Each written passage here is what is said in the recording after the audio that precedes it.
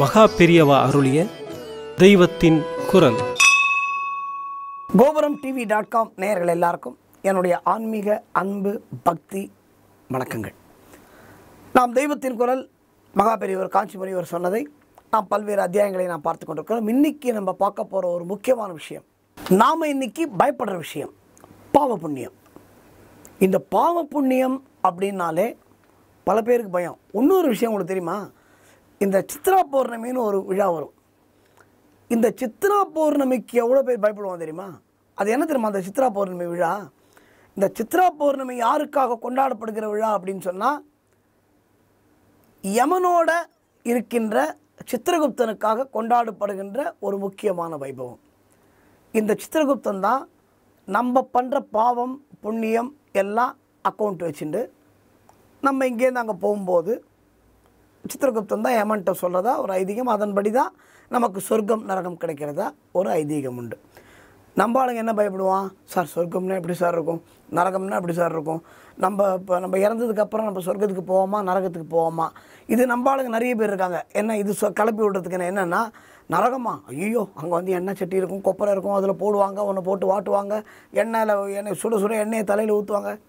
அன்பர்களே, மகாபெரியவர் ரொம்ப அழகாக சொல்கிறார் இதெல்லாம். பார், பாவ புண்ணியம் இருக்குது இல்லைன்னு யார் சொன்னது அப்படின்னு ஆரம்பிக்கிறார்.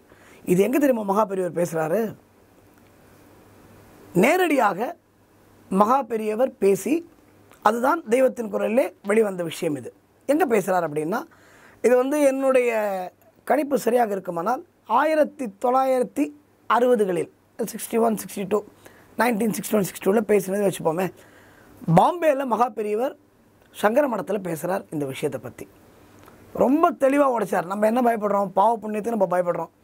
சார் நான் என்ன பாவம் பண்ணேன்னு தெரில சார், எல்லாருமே தெரிஞ்சால் பாவம் பண்ணுவோம். இதை பண்ணால் நம்ம நரகத்துக்கு போனே எவனாவது பாவம் பண்ணுவானா? சத்தியமாக பண்ண மாட்டான். ஆனால் நம்மை அறியாத பாவங்கள் நாம் பல செய்கின்றோம். அது என்னன்னு மகாபெரியவர் சொல்ல ரொம்ப அழகாக. இதை நம்ம பயத்திலேருந்து தெளிவுபடுத்துறதுக்கு மகாபெரியவர் சொன்ன முதல் வார்த்தை என்ன தெரியுமா? பாம்பேயில் என்ன பாவம் புண்ணியம், பாவம்னு ஒன்று இருந்ததுன்னா புண்ணியம்னு ஒன்று இருக்குல்ல, அதை பண்ணிட்டு போவேன் அப்படின்னு சொன்னாராம்.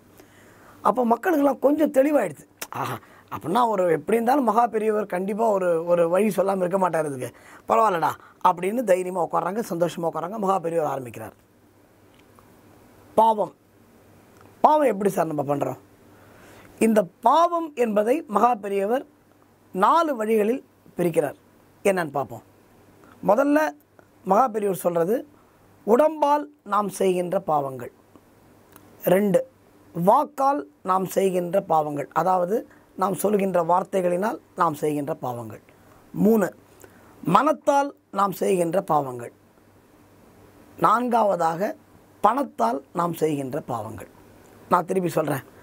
உடம்பால் நாம் செய்கின்ற பாவங்கள், வாக்கால் நாம் செய்கின்ற பாவங்கள், மனத்தால் நாம் செய்கின்ற பாவங்கள், பணத்தால் நாம் செய்கின்ற பாவங்கள். இது 4 பிரிக்கிறார். கேட்குறவனுக்கு இன்னும் தலையை பிச்சுக்கிறான். இது 4 வழியில் நம்ம எங்கடா பாவம் பண்ணுறோம் அப்படின்னு யோசிக்கிறான். மகாபெரியவர் ரொம்ப தெளிவுபடுத்துகிறார், ரொம்ப அழகாக. சரி, இதுக்கு முன்னாடி மகாபெரியவர் என்ன தெரியுமா சொல்கிறாரு? இந்த 4 பாவமும் இந்த 4 வழியில் நம்ம பாவம் பண்ணுறோம்னு சொல்கிறாருல மகாபெரியவர். இந்த 4க்கும் காரணம் என்னடா அப்படின்னா ஆசை தான் காரணன்றார் மகாபெரியவர். நான் இன்றைக்கி உங்களுக்கு புரிகிற மாதிரி சொல்கிறேன். அதுக்கு முன்னாடி மகாபெரியவர் இன்னும் ரொம்ப அழகாக சொல்கிறாரு. இந்த பாவம் புண்ணியம் எல்லாம் கடவுள் நமக்கு வகுத்தது. முன்ஜென்ம கர்மா, பூர்வ ஜென்ம புண்ணியம், இதெல்லாம் வந்து நம்ம கடவுள் வகுத்தது அப்படின்னு சொல்கிறா. இது மகாபெரியவர் சொல்ல பாஷையிலே உங்களுக்கு நான் பேசுகிறேன். பாவ புண்ணியம் எல்லாம் பகவான் பண்ணுறது அப்படின்னு சொல்கிறா. அதெல்லாம் கிடையாது.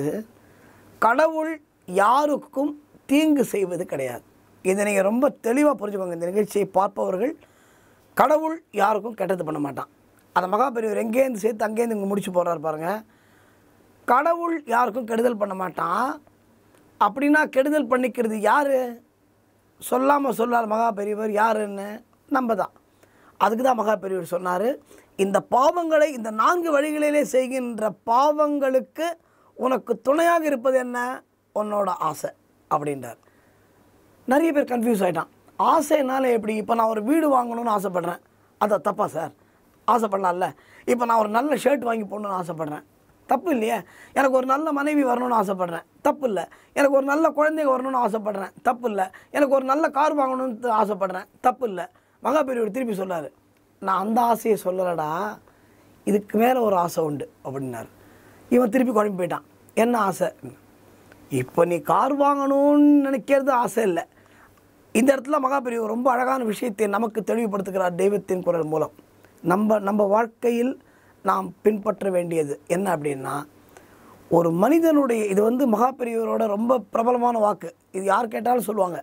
மகாபெரியவரோட மிக பிரபலமான ஒரு வாக்கியம் இது.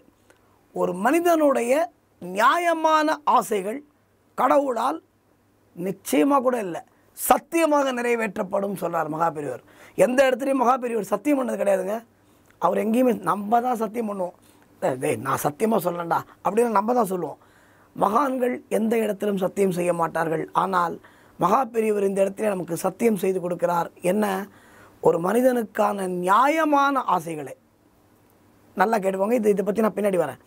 ஒரு மனிதனுடைய நியாயமான ஆசைகளை சத்தியமாக கடவுள் நிறைவேற்றுவான் அப்படின்னு சொல்கிறார். இதுக்கு பின்னாடியே உடனே மகாபெரியவர் வரார். ஆசை, நீ வீடு கட்டணும்னு ஆசைப்படுறது தப்பு இல்லை, இது உன்னோட நியாயமான ஆசை. ஒருத்தனுக்கு ஒரு வீடு கட்டணும்னு ஆசை இருந்தால் அது ஆசை. எனக்கு 15-20 வீடு வேணும்னு கேட்டால் அது பேராசை இல்லையா? எனக்கு ஒரு கார் இருந்தால் போகிறோன்னா அது நியாயமான ஆசை. எனக்கு ஒரு வீடு ஃபுல்லாக என் பையனுக்கு, என் பேரனுக்கு, என் மனைவிக்கு, என்னோடய வேலைக்காரனுக்கு எல்லாருக்கும் சேர்த்து ஒரு 15 கார் வேணும் சார் அப்படின்னு கேட்டால் அது பேராசை. இந்த ஆசைக்கும் பேராசைக்கும் உள்ள வேவ் லெங்த் என்ன? இதை மகாபெரியவர் ரொம்ப அழகாக ஜம்முன்னு பிரித்து சொல்லார் பாருங்கள். ஒரு கார் வேணும்னு ஆசைப்படுறது தப்பு இல்லை, ஒரு வீடு வேணும்னு ஆசைப்படுறது தப்பு இல்லை. இது எப்போ பேராசையாக மாறுறது அப்படின்னா, அடுத்த வீட்டுக்காரன் உன் காரை விட ஒரு புது கார் வாங்கினா, அது உன்னோட மாடலை விட நல்ல மாடல் அப்படின்னா அதை பார்த்து நீ ஆசைப்படுற பாரு, அந்த ஆசை கூடாதுன்னு பெரியவர் சொல்கிறார். சரி, ஏன் சார் அந்த அப்படியே ஆசைப்பட்டால் என்ன சார் தப்பு? சரி, என்ன இப்போ நான் உங்களுக்கு புரிகிற மாதிரி சொல்லணேன். இப்போ நான் ஒரு செல்ஃபோன் மாடல் வச்சுருக்கேங்க, நான் பேர் எதுவுமே சொல்லலை, நான் ஒரு செல்ஃபோன் வச்சுருக்கேன். இந்த செல்ஃபோன் எனக்கு நல்லா தான் இருக்குது, பேசுகிறதுக்கு நல்லா இருக்குது, எல்லாருக்கும் வாட்ஸ்அப் இருக்குது, ஃபேஸ்புக் இருக்குது, எல்லாம் பார்க்க முடியுது, மெயில் பார்க்க முடியுது, எல்லாம் சௌரியமாக இருக்குது. ஆனால் என்னுடைய நண்பனோ இல்லைனா என் பக்கத்து வீட்டுக்காரனோ யாராவது இதை விட ஃபீச்சர்ஸ் கம்மியாக இருக்கிற செல்ஃபோன் வாங்கினா கூட அந்த இடத்துல அவன் சொல்லுவான், சார் இந்த ஃபோன் ஏன் சார் வாங்கினீங்க, இந்த மாடல் பிரமாதம் சார், என்ன சார் இதை போய் நீங்கள் வாங்கியிருக்கீங்க அப்படின்னு சொல்லுவான். இதில் உண்மை என்ன தெரியுமா? அவன் வந்து 10,000 ரூபாய்க்கு தான் அந்த செல்ஃபோனை வாங்கியிருப்பான், நம்ம 25,000 ரூபாய்க்கு அந்த ஃபோனை வாங்கியிருப்போம்.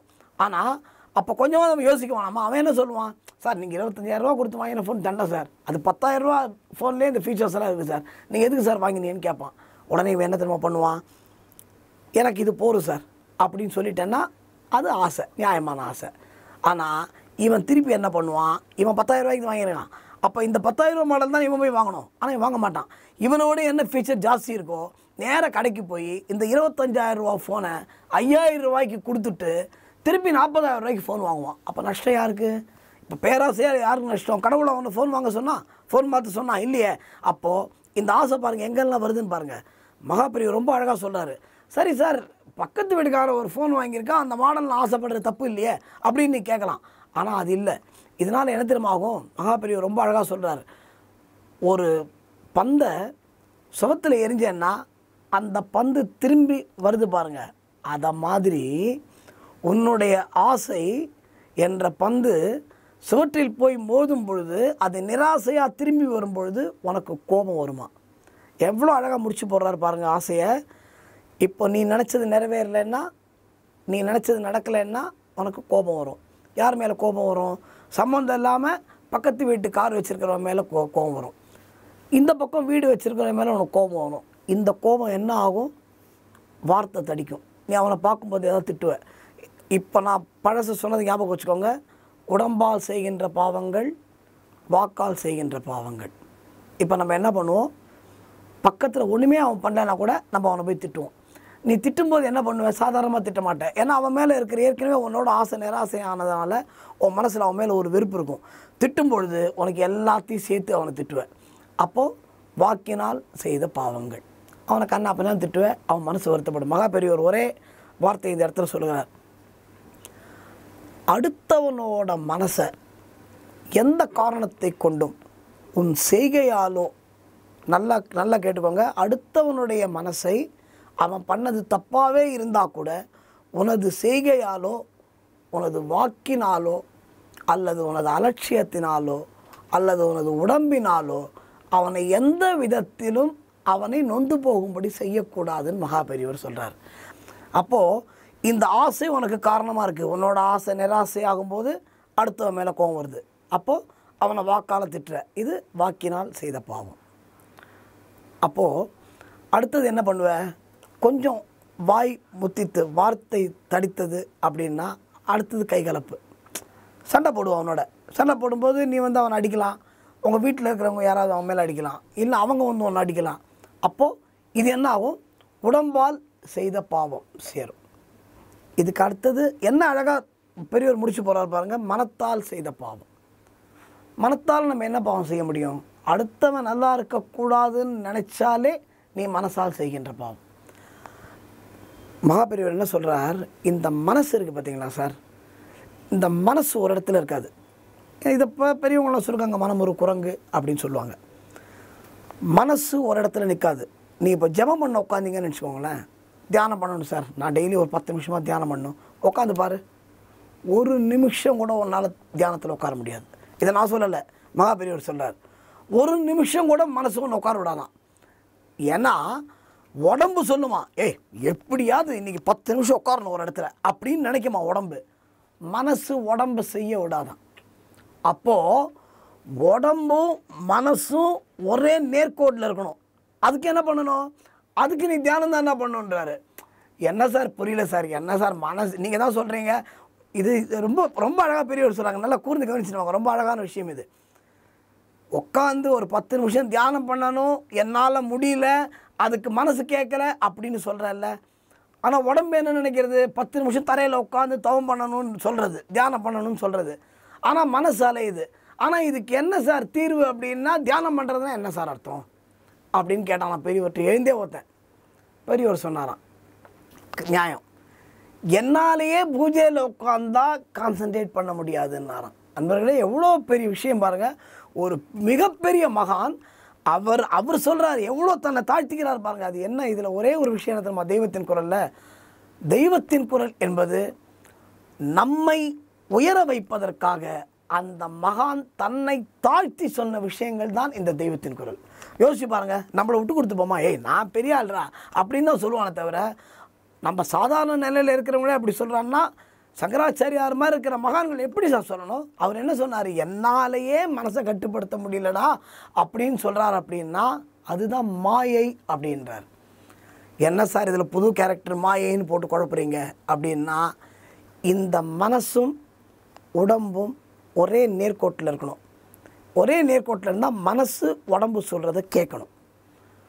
உடம்பு சொல்கிறத மனசை கேட்குமா கேட்காதான்னு இதில் ஆராய்ச்சி இல்லை.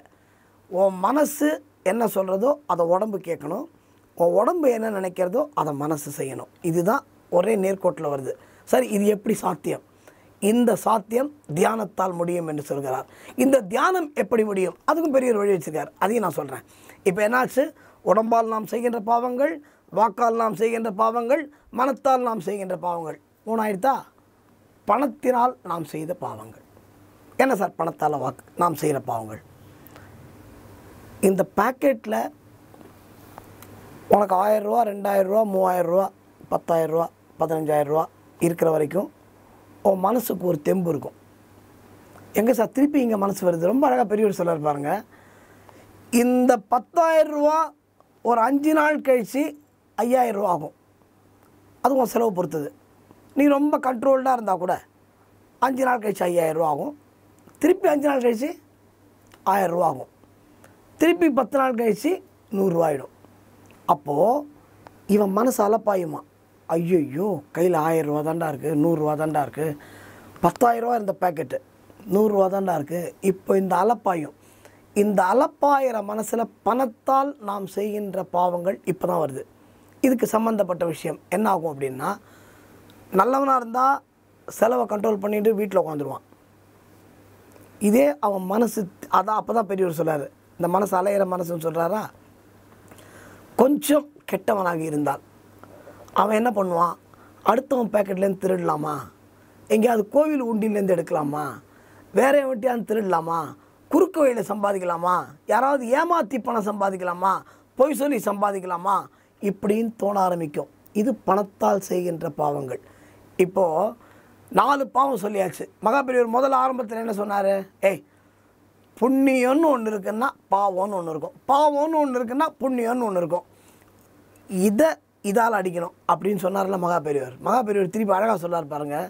நீ எந்த 4 வழிகளால் நீ பாவம் பண்ணுறியோ அதே 4 வழிகளால் புண்ணியம் செய்ய வேண்டும் அப்படின்னு மகாபெரியவர் சொல்கிறார். இப்போது புண்ணியத்துக்கு என்ன? இதே 4 வழியில் புண்ணியம் பண்ணலாம் அப்படின்னார் மகாபெரியவர். எல்லாம் ஆவலாக உட்காந்தாங்க. சரி சொல்ல போகிறார் மகாபெரியவர் சொல்லிட்டு. அப்போ மகாபெரியவர் சொன்னார், இந்த 4 வழிகளில் நம்ம செஞ்ச பாவத்தை புண்ணியமாக மாற்றிக்கிறதுக்கு என்ன பண்ணணும் அப்படின்னா, இதை நம்ம நாளைக்கு பார்ப்போம் அப்படின்னு மகாபெரியவர் எழுந்து போயிட்டார். அதே போன்று நாம் எப்படி புண்ணியம் செய்ய வேண்டும் என்பதை நாம் அடுத்த தொடரிலே இதை பற்றி பார்ப்போம். நன்றி, வணக்கம்.